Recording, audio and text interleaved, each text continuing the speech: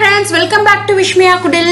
இன்னைக்கு வந்து ஒரு ஸ்பெஷல் DIML வீடியோ தான் பார்க்க போறீங்க. எனக்கு ஸ்பெஷல், ஆனா வந்து உங்களுக்கு ரொம்ப என்டர்டெய்னிங்கா இருக்குமா இன்ட்ரெஸ்டிங்கா இருக்குமான்னு அது எனக்கு தெரியல. இது நம்ம உங்க எல்லாருக்குமே தெரியும். நம்ம வந்து வீடு வந்து ஷிஃப்ட் பண்ண போறோம் அப்படின்னு சொல்லிட்டு ஆமாங்க ஷிஃப்ட் பண்ணியாச்சு. காலையிலேயே வந்து பாலும் காய்ச்சியாச்சு. அதை தான் வந்து உங்களுக்கு ஷூட் பண்ணேன். இந்த வீட்டில் நம்ம எடுக்கிற ஃபர்ஸ்ட் வீடியோ. ஸோ அதனால தான் சாமி கிட்டே இருந்து நான் வந்து அதை ஆரம்பிக்கிறேன். காலையிலே பார்த்தீங்கன்னா பால் காய்ச்சியாச்சு. அந்த பால் குக்கர் இருக்கு. அதுக்கப்புறமா கொஞ்சோண்டு சக்கரை பொங்கல் செஞ்சோம். அப்புறம் இதை வந்து கொஞ்சம் டிகாஷன் போட்டு தண்ணி. இப்போ கரெக்டாக 6:35 6 மணிக்குள்ளேயே நாங்கள் செஞ்சுட்டோம். காலையில் பிரேக்ஃபாஸ்ட்டும் சிம்பிளாக தோசை தேங்காய் சட்னியோட முடிஞ்சுது. கொஞ்சம் சக்கரை பொங்கலும் இருந்தது. ஸோ அதுக்கப்புறமா பார்த்தீங்கன்னா நல்லா குழம்பு வந்து கொதிச்சிட்டு இருக்கு. சாதம் வந்து வச்சிருக்கேன், அரிசி வச்சிருக்கேன், மீன்லாம் நல்லா கழுவி வச்சிருக்கேன். இன்னொன்று வந்து ஜீரக தண்ணிக்காக தனியாக வந்து ஜீரகத்தை போட்டு வச்சிருக்கேன். இது பார்த்தீங்கன்னா நாங்கள் முத நாளே வந்துட்டோம். அதனால நேற்று இருந்த சாதத்தில் கொஞ்சம் தண்ணி ஊற்றி வச்சிருக்கேன். ரசம் வந்து இப்போ செஞ்சது தான்.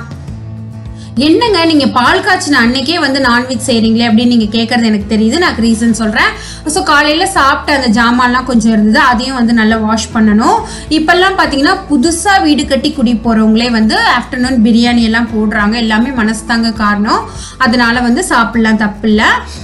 நான் வந்து ஆல்ரெடி மசாலா போட்டு மீன் வறுவல் வந்து ரெடி பண்ணி, அந்த வறுவலுக்கு வந்து மசாலா போட்டு ரெடி பண்ணி வச்சிருந்தேன். அதை வந்து இப்போ வறுத்துட்டு இருக்கேன். குழம்பும் வந்து நல்லா கொதிச்சு சூப்பராக இருந்ததுங்க. ஸோ அதே மாதிரி குழம்பு வந்து எப்படி வைக்கணும்னா அதோட லிங்க் வந்து உங்களுக்கு கீழே டிஸ்கிரிப்ஷனில் கொடுக்குறேன், நீங்கள் போய் செக் பண்ணிக்கலாம். மத்தியானம் வந்து இந்த லஞ்ச் எல்லாம் முடிச்சதுக்கு அப்புறமா எனக்கு கொஞ்சம் கிளீனிங் வேலை இருந்தது. ஷிஃப்ட் பண்ணையில் அவ்வளோ வேலை இருந்ததுங்க. ஸோ அதெல்லாம் முடிச்சுட்டு அதுக்கப்புறமா பார்த்தீங்கன்னா கொஞ்சம் ரவா லட்டு செய்யலாம் அப்படின்னு சொல்லிட்டு ரவா எடுத்து வச்சிருக்கேன்.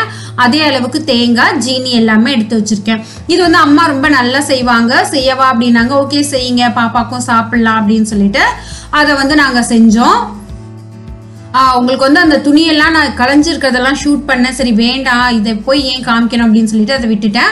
இப்போ வந்து நல்லா ஒரு பேனை வச்சுட்டு அது ஹீட் ஆனதுக்கு அப்புறமா அதில் கொஞ்சம் தண்ணி இருந்ததுன்னா அதை வந்து நல்லா தொடச்சிக்கோங்க. தொடச்சிட்டு 1 டேபிள் ஸ்பூன் அளவுக்கு நான் நெய் ஊத்துறேன். நெய் ஊத்திட்டு உங்களுக்கு வந்து அது நல்லா மெல்ட் ஆனதுக்கு அப்புறமா நீங்க வந்து ரவாவை நல்லா வறுத்துக்கோங்க. நம்ம இந்த மாதிரி வறுத்துட்டு செய்யறதுனால அதோட நெய்யோட ஸ்மெல்லோட சேர்ந்து அந்த ரவா உருண்டை வந்து ரொம்ப நல்லா இருக்கும். சில பேர் வந்து ட்ரை ரோஸ்ட் கூட பண்ணுவாங்க. அது கொஞ்சம் உருண்டை பிடிக்கிறதுக்கு வந்து கஷ்டமா இருக்கும். ஸோ இது வந்து நல்லா பிடிச்சு வச்சோன்னா அப்படியே உதிராம ரொம்பவே நல்லா இருக்கும். இதை வந்து நல்ல வாசம் வர அளவுக்கு வறுத்துக்கணும். உங்களுக்கு வந்து கம்ப்ளீட்டா நான் செஞ்சது இந்த DIML சேர்த்தது உங்களுக்கு புரியல அப்படின்னா உங்களுக்கு வந்து தனியாக ஒரு வீடியோவாக வேணும்னா எனக்கு கமெண்ட் செக்ஷனில் போஸ்ட் பண்ணுங்கள். நான் வந்து வீடியோவாக உங்களுக்கு அப்லோட் பண்ணுறேன். அதுக்கப்புறமா தேங்காவையும் ஒரு 1/2 டேபிள் ஸ்பூன் அளவுக்கு நெய் ஊற்றிட்டு அதையும் வந்து நல்லா வறுத்துடணும். தேங்காய் எதுக்கு வறுக்கிறோம் அப்படின்னு பார்த்தீங்கன்னா உங்களுக்கு வந்து அது சீக்கிரமாக கெட்டு போகாது. நீங்கள் 1 வாரம் கூட வச்சு சாப்பிடலாம். அதுக்காக தான் தேங்காவையும் நம்ம வறுத்துக்கிறோம். ரெண்டுத்தையுமே வறுத்து தனித்தனியாக கொட்டி வச்சுட்டேன். இப்போ வந்து ஜீனி கரையிற அளவுக்கு ஒரு 1/4 டம்ளர் சொல்ல போனால் தண்ணி ஊற்றிட்டு அதில் கம்ப்ளீட்டாக வந்து உங்களுக்கு ஜீனி கரைஞ்சிடணுங்க. ஜீனி முழுசாக இருக்கக்கூடாது. ஸோ அப்படி இருந்ததுன்னா நம்ம அந்த உருண்டையை கடிச்சு சாப்பிட்றப்ப அது நல்லாவே இருக்காது. ஒரு மாதிரி அந்த கொரப்பா இருக்கும். நல்லா கரைஞ்சதுக்கு அப்புறமா அது கரைஞ்சாலே போதும், கம்பி பதம்லாம் தேவை கிடையாது. நம்ம வந்து வறுத்து வச்சிருக்கிற அந்த ரவா, அதுக்கப்புறமா தேங்காய், கொஞ்சோண்டு ஏலக்காய் எல்லாத்தையும் போட்டு இந்த மாதிரி உருட்டி வச்சிருக்கோம். இது உடனே சாப்பிட்டோம்னா சாஃப்டா இருக்குங்க. கொஞ்சம் நேரத்துக்கு அப்புறமா சாப்பிட்டோம்னா ரொம்ப நல்லா இருக்கும். அப்புறமா எனக்கு கொஞ்சம் மாடியில் வந்து துணியெல்லாம் இருந்தது, அதெல்லாம் எடுத்துட்டு வந்து மடிச்சு வச்சேன். ஸோ அவ்வளோ இருந்தது வீடு ஷிஃப்ட் பண்ணுறதுனால. ஓகே எல்லாமே இந்த இப்போ வந்து ரவா உருண்டை செஞ்சோம்ல, அதனால கொஞ்சம் வந்து கிச்சன்லாம் வந்து கொஞ்சம் அழுக்காக இருந்தது. சரி அதெல்லாம் கம்ப்ளீட்டாக தொடச்சிடலாம் அப்படின்னு சொல்லிட்டு எல்லாத்தையுமே தொடச்சிட்டு எது எங்கே வைக்கணுமோ அதெல்லாம் வந்து வச்சிட்ருக்கேன். ஸோ இது பார்த்தீங்கன்னாக்கா ஜீரக தண்ணி வந்து அடிக்கடி போட்டு குடிக்கிறதுக்கு வந்து கஷ்டமாக இருக்குது அப்படின்னு சொல்லிட்டு ஃப்ளாஸ்க்லேயே போட்டு வச்சுட்டு அதனால வந்து அவ்வளோ நல்லா இருக்குங்க. அது குடிக்கிறதுல அவ்வளோ டிஃப்ரென்ஸ் தெரியுது. அது எப்படி செய்யறதுங்கிறது லிங்க் வந்து உங்களுக்கு கீழே டிஸ்கிரிப்ஷனில் கொடுக்குறேன், நீங்கள் வேணும்னா போய் செக் பண்ணிக்கலாம். இது என்னோட க்யூட்டான அழகான ஒரு அம்மி. ஸோ எல்லாத்தையுமே கம்ப்ளீட்டாக க்ளீன் பண்ணேன்.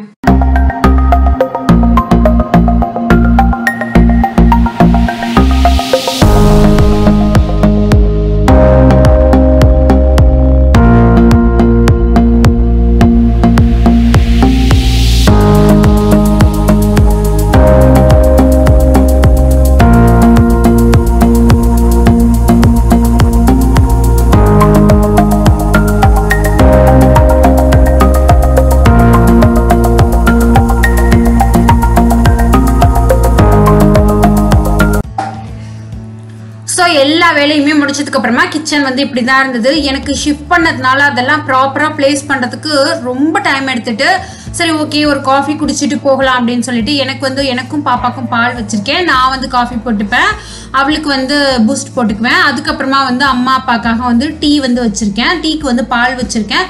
ஸோ அதை போட்டு கொடுத்துட்டு திரும்ப வந்து வேலையெல்லாம் ஆரம்பிக்கலாம் அப்படின்னு சொல்லிட்டு போடுறதுக்காக வந்தேன். எப்போதுமே வந்து டீ போடுறப்ப எல்லாருக்குமே தெரியும், தெரியாதவங்க வந்து தெரிஞ்சுக்கலாம். நல்ல பால் கொதிச்சு பொங்கி வந்ததுக்கு அப்புறமா அந்த டீ தூளை போட்டோம்னா டீயும் வந்து ஒரு நல்ல வாசமா இருக்கும், சீக்கிரமாகவும் அந்த சாயம்லாம் இறங்கிடும், அது வந்து டீ குடிக்கவே ஆசையா இருக்கும். அதுக்கப்புறமா விஸ்மயாவுக்கு வந்து அந்த பூஸ்டுக்காக கொஞ்சோண்டு நாட்டு சர்க்கரையும் பூஸ்ட்டும் வந்து கொஞ்சம் தான் போடுவேன். அந்த பால் அவள் குடிக்கவே இல்லை பிகினிங் எல்லாம், அதை கொஞ்சம் மாத்துறதுக்காக கொஞ்சம் போட்டு பழக்கம் தான் இது. அதுக்கப்புறமா எனக்கு வந்து காஃபி போட்டிருக்கேன். காஃபிக்காக வந்து டிகாஷன் போட்டுட்டு எல்லாத்தையுமே ப்ராப்பராக ப்ளேஸ் பண்ணிட்டு அதுக்கப்புறமா வந்து கிச்சனை கொஞ்சம் அப்படியே லைட்டாக தொடச்சிட்டு நைட் வந்து டின்னர் தாங்க. ஏன்னா மத்தியானம் சமைச்ச எல்லாமே பேலன்ஸ் இருந்தது. ஸோ அதனால வந்து டின்னர் தான் டைரக்டா, அதனால தான் நான் வந்து ஷூட் பண்ணல. இந்த வீடியோ உங்களுக்கு பிடிச்சிருக்குன்னு நினைக்கிறேன். பிடிச்சிருந்தா லைக் பண்ணுங்க, ஷேர் பண்ணுங்க. நீங்க இன்னும் விஸ்மயாக்குடில சப்ஸ்கிரைப் பண்ணலன்னா மறக்காம சப்ஸ்கிரைப் பண்ணிக்கோங்க. இன்னொரு வீடியோல மீட் பண்ணலாம். தேங்க்யூ ஃப்ரெண்ட்ஸ், பாய்.